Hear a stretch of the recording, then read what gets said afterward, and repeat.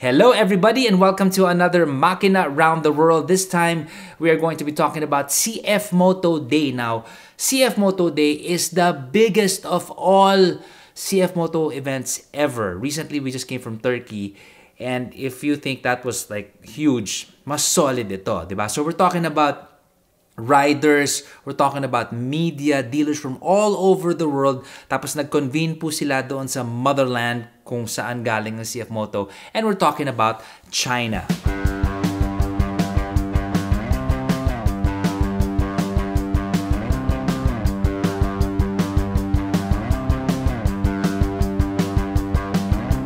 Mommy, Daddy.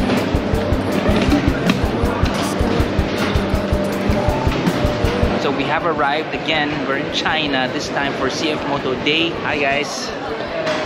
Ni hao. Ciao, hello. Hi, I'm Zach. Yeah. Like your hair. So this is my second time to experience CFMOTO Day. Aren't you glad, diba? Bukas na yung mundo. I mean, we're out and about again. The first time around, if you haven't seen that video, you guys should check it out. Mas enhanced at mas malaki pa yung nangyari second time around because, well, one, they had time to prepare. This happens every year. 2019 nga, tapos nangyari nga yung pandemic, tapos walang nangyari, diba? The world just stopped. But you know what? They were really busy as well. There were moments na meron time na pwede sila makalabas. Hindi po sila tumigil sa kaka-build. They actually have a new facility. And they showed that to us. And I'll get to that in a bit. Hi, Monica. Nice to meet you. How are you? How are you, sir? Yeah, I'm good. So, the hamburger coupon is for lunch and dinner. Got it. I'll put that over there. And my schedule, I'll put that over there too. Yeah. Okay, thank you so much, everybody.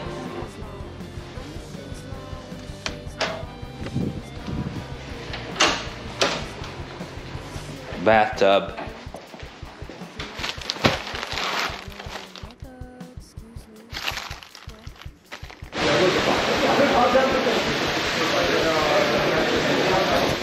...2023 CFMOTO Day, baby! Okay ba? Naka-collared shirt ako. Hindi ako sanay nagko-collared shirt eh.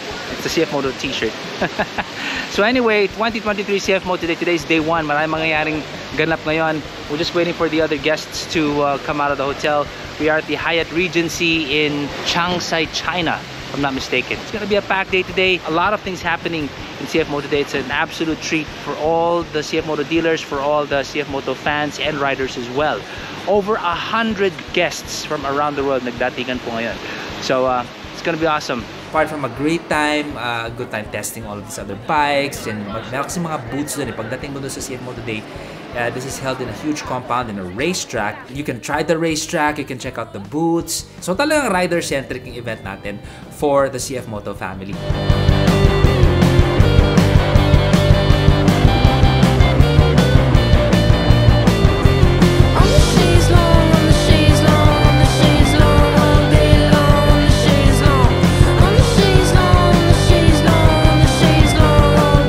So one of the treats that they also have, nag-tease po sila na mga i-release nila mga ibang bikes for 2024. When I say tease, alam mo yung may idadaan silang motor pero nakabalot pa.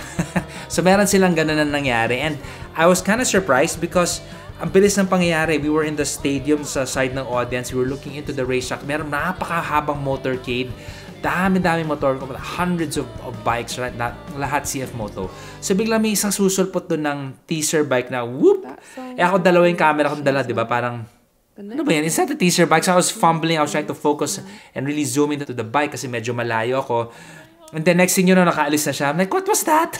So I was expecting and hoping during that time na meron pang lalabas na ibang mga teaser bikes. So true enough, nakaabang na ako. Yun, meron ako na-shoot na isa. And this is the 675 SR. So I'm excited for that. Nakabalot pa siya. And there are two more actually. They have a 150 automatic scooter na palabas din. Nakabalot din yon. And a 500cc na sport bike. Now, mind you, the reason why, syempre, nandun na kami. We were like asking CFMOTO, baka pwede naman pasile, patingin naman, you know, typical media stuff. Hindi talaga pwede. Why? Because they will unleash this in EICMA. EICMA is the biggest moto exhibit ever. We're talking about, kunyari may SMX ka, you're talking about mga 10 ganun. Ganun kalaki yun. So, ilo-launch po nila yan in November. So, abang-abang tayo for that.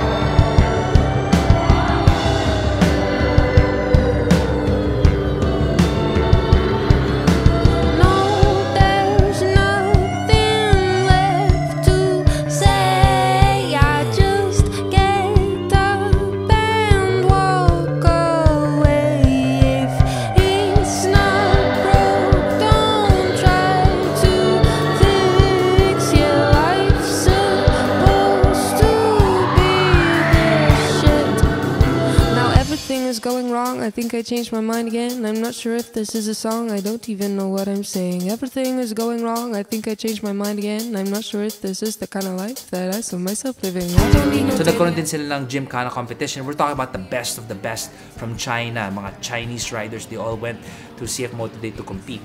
So they had that going for them. Tapos meron din silang stunt show. If you remember yung launch ng 450NK natin doon sa Subic, yung isang magaling na CFMOTO rider nila na stunt dumating. Siya rin yung nakita ko doon sa stunt show nito. So galing. So they had that too. Sa gabi nagkaroon din ng tugtugan, just like last year. Pero yung nga lang medyo umulan kasi outdoor siya.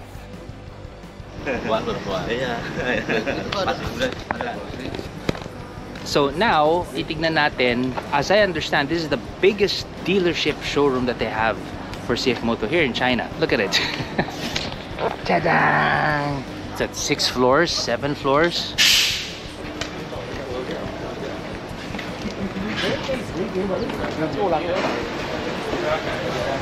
Oh, there's the patio.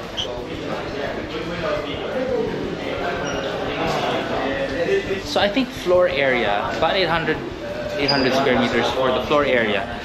Pero ang daming floors. I think 6 or 7 floors. It's one of the biggest showrooms. Huge. So now, a while back, I told you about them having a new facility. So from 2019, ang nakita ko lang doon was the old facility, the old manufacturing plant. Ngayon, boom! Diba? Meron silang bagong facility. Kompleto. You talk about warehouses all clumped together and doing their own thing, right? They took the media to take a look at the factory and at the plant.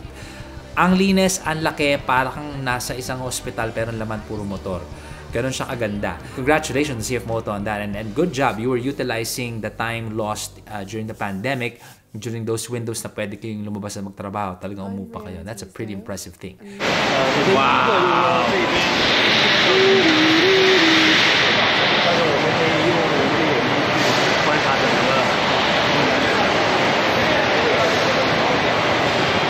Welcome to CFMOTO assembly line. It's a completely automated assembly line. We have.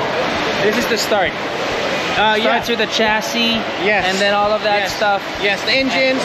So by the time it gets to the second line, it looks like that already. Yes. Nice. Yes. So nandito tayo sa simula ng assembly line.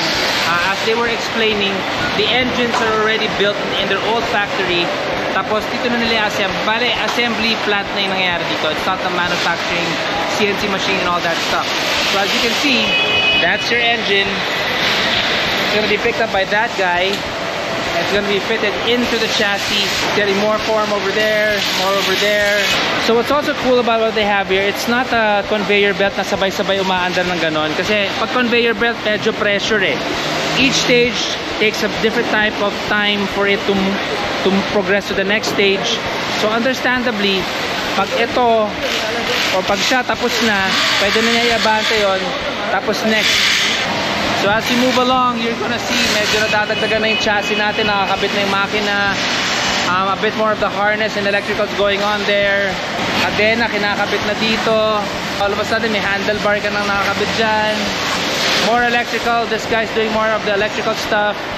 So dito, ayan na, kita na natin dyan yung tangke. And then yung side ng chassis.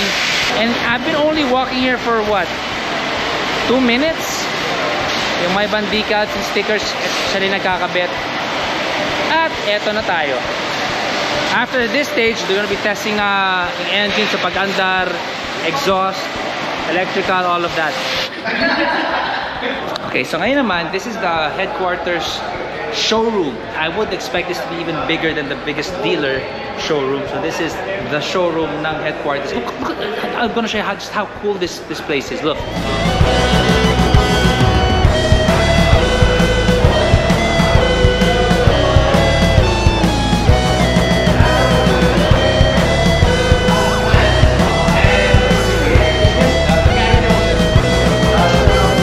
This is like the entire facility. It's like a small friggin' town.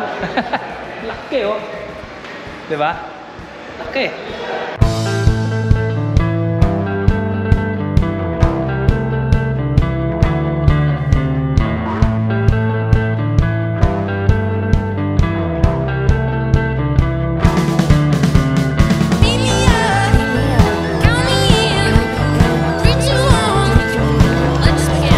So at this point, we're visiting actually the older factory because dito sa factory na to, dito yung manufacturing part. Ito na yung CNC machines. And if you remember the first time I went here in CFMOTO 4 years ago, diba?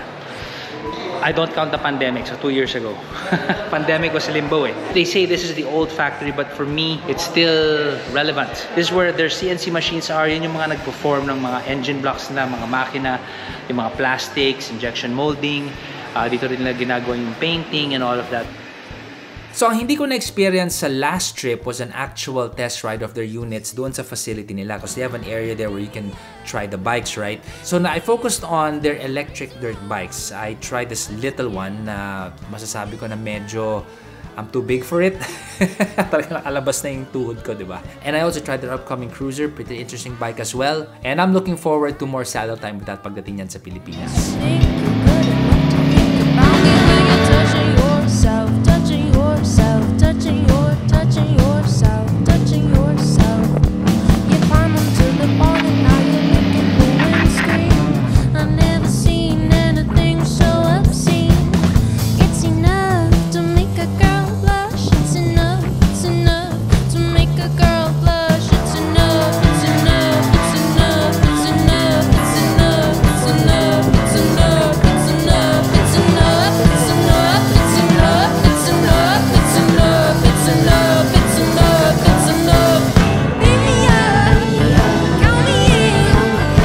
So there you have it, CFMOTO Day. Congratulations, CFMOTO. That was indeed a treat para sa mga CFMOTO fans, sa CFMOTO family, sa mga dealers, sa media. That was a fantastic event. Congratulations. And we are of course looking forward to riding all of those new bikes that are coming. Excited na po kami dyan. Now, abang-abang po tayo kasi recently nga, nilaunch natin yung 450 NK. Well, we are going to be releasing that video soon, a full feature on that bike. If you recall, yung 400 NK, in fact, it was the bike that pretty much burst into the scene sa Pilipinas. And now, they have the all-new 450 NK. Of course, ilalabas din po natin yan sa makina. Abang po tayo dyan. Makina around the world. This is Zach. Ciao.